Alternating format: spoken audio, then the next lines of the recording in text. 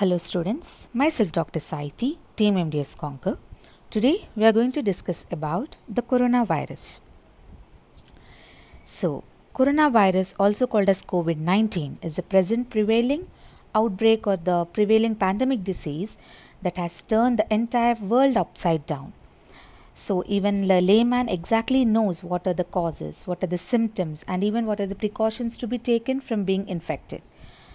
So, this particular presentation emphasizes on the pathogenesis of this dreadful virus, which I feel that every doctor should inherently know that.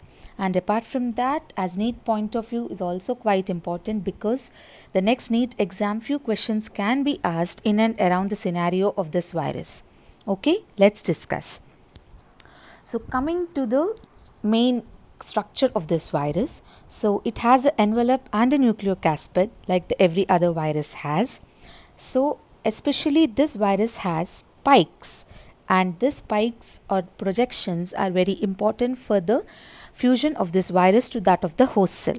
Especially the spike S, which is denoted by S, helps in the fusion of this virus to that of the host cell. Apart from that, it has a genome, which is a single-stranded RNA. So mainly you need to remember the spikes with which it fuses to that of the host cell. Later, the single-stranded RNA, which is a genomic material for this virus. Okay. So the origin of this virus actually occurred in the city of Wuhan in China. So it's said that the people in the wet market who consume improperly cooked diet, especially having the animals like bats, so the virus has been entered or has been initiated from there. Okay, later it has been transmitted from person to person via respiratory droplets. Okay, if the infected person is at least less than 3 feet away, then it has more chances of transmission, because it is being said that it stays in air for around 3 hours. And also, if the infected person touch any object, and that object can also transmit the disease. So that's the reason we have been instructed to stay at least 6 feet away, more than 3 feet away from the infected person. Okay, this has been transmitted from person to person. So now we have seen many lakhs of people have been infected, because the transmission has been occurred because it has been occurred via respiratory droplets. Clear? So next, coming to the simple pathogenesis. So like any other virus, the spikes goes and fuses to that of the host cell. Okay, later when it enters inside, and it releases its genome, that is single-stranded RNA. This goes and attacks the ribosomes of the host cell, after which it starts replicating. So entire process of replication occurs via enzyme, which is called as RNA dependent RNA polymerase. So we know the replication occurs by transcription. So here the RNA dependent RNA polymerase is the enzyme mainly responsible for that. Later it again produces, after the replication, there is n number of virions, or the virus particles are being produced, the viral proteins are being produced, which are initially inactive, and later they become active and get assembled. Once they get assembled, they go and does the budding to that of the host cell, which finally gets released from the host cell. So it is quite simple. The genomic material is released into the host cell, which replicates and finally gets assembled, and again goes for budding and exits from the host cell to go and again attack the neighboring cell. So this is how the simple pathogenesis occur. So the main site of the target of this dreadful virus is the alveoli, which are present in the lungs. Okay, so the alveoli actually has the alveoli in the lungs actually has two types of cells, the type 1 and type 2. So the type 1 pneumocytes are actually responsible for the gaseous exchange, whereas type 2 pneumocytes secrete the pulmonary surfactant. Okay, so these are the main two types of cells where this virus targets. Amongst these two, in the early stage, the type 2 pneumocytes are mainly affected, and as the later stages, the type 1 are also affected, but in the early stage of the disease, the type 2 pneumocytes are mainly affected. Okay, so as I said, so this is simple pathogenesis again. So as I said, the COVID-19 affect the type 2 pneumocytes and damages that. So once they get damaged, it releases the inflammatory mediators which activate the alveolar macrophages. These activated alveolar macrophages will release the cytokines, especially the tumor necrosis alpha, the interleukin 1 and interleukin 6. Okay. Once these are being released, then the capillaries which are present around the alveoli, they end up with endothelial contraction and retraction, finally causes vasodilatation, because of which there will be increase in capillary permeability. Once the capillary permeability increases, which are present around the alveolus, the fluid from the capillaries enters into the interstitial space, and again the fluid from the interstitial space can enter the alveolus or the alveoli. So because of which it results in pulmonary edema. So this is how the pulmonary edema occurs. Okay, we'll again discuss this. So as I said, so this particular dreadful virus, that is coronavirus, affect the type 2 pneumocytes in the early stage of the disease. These type 2 pneumocytes are responsible to release the surfactant and maintain the surface tension. So as they are damaged, there is decrease in the surfactant, because of which the surface tension gets increased. That finally causes the collapse of the alveolus, which results in the decrease of gaseous exchange. So finally it results in a condition which is called as hypoxemia, that is the concentration of the oxygen in the blood decreases and the person has to meet the increased demand of oxygen, because of which the alveoli gets inflated and the work of the breathing increases. So WB is nothing but the work of breathing. Okay, and next is, after the cytokines are being released, they attract the neutrophils into the scene. These neutrophils release the reactive oxygen species and proteases, which again damage both type 1 and type 2. As the type 1 pneumocytes are responsible for gaseous exchange, so again the gaseous exchange is affected, because of which the hypoxemia occurs. So this is simple pathogenesis of how the type 2 and type 1 pneumocytes are damaged, which results in the collapse of the alveolus. Okay. So as we have discussed already, so there is increased capillary permeability, via which the fluid again enters into the alveoli, causing the edema. Apart from that, the cellular debris also enters into the alveolus, because of which it results in alveoli consolidation. So there is complete collapse and consolidation of the alveoli, because of which it irritates, mechanical irritation occurs, and thus results in the respiratory symptoms like cough and shortness of breath. Okay, this is the reason of why the patients affected with the dreadful coronavirus or the COVID-19 shows the initial symptoms of the cough and shortness of breath. Okay, next, and apart from this, a few patients also present with runny nose. Okay, next, why there is high fever in these patients is because these inflammatory mediators like the interleukins and the tumor necrosis factor, they go and affect the hypothalamus. So the prostaglandins are released. So they cause the hypothalamus to release the prostaglandins, because of which the body temperature increases. So that's the reason these patients will have high grade fever.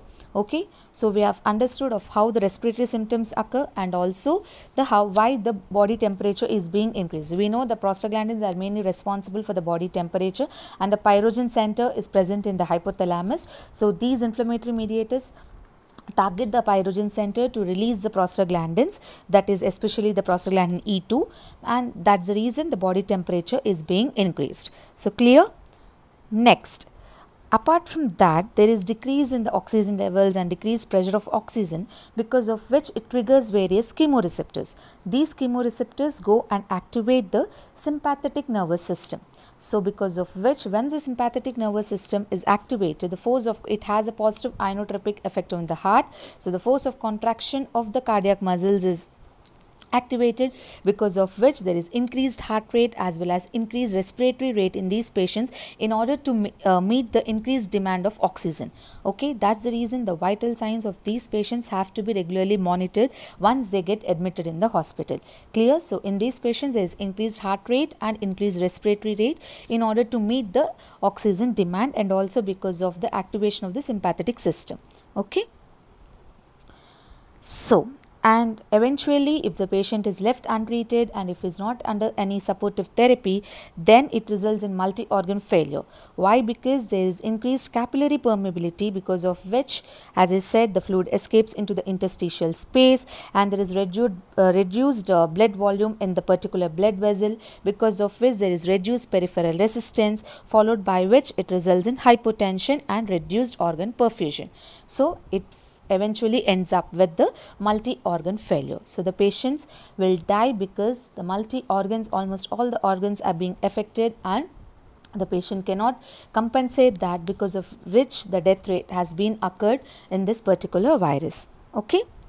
So that's the reason once the patient is being admitted in the hospital, the regular liver function and the kidney function test has to be monitored. Okay. So the liver function test, so the patients, if it is left untreated, then they show increased SGOT, SGPT, as well as bilirubin and acute phase proteins like CRP and all that. Apart from that, the renal function test, they can show increased blood urea nitrogen and serum creatinine.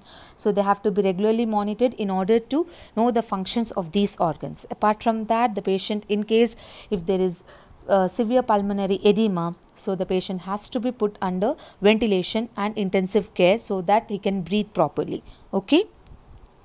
So far we are done with how the respiratory symptoms occur, how the fever occurs, how the vital signs are being increased, and also how the multi-organ failure occur.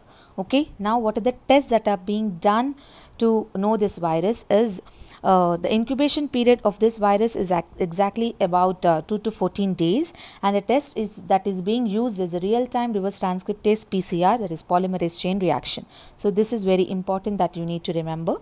So the main differences between the throat swab and the blood test. So throat swab is usually taken. So the main differences, the throat swab, for the result to come, it takes about days, whereas with blood test it takes only few seconds or minutes. And in the throat swab, the PCR is being used, whereas in blood test the solution is added in order to test the device.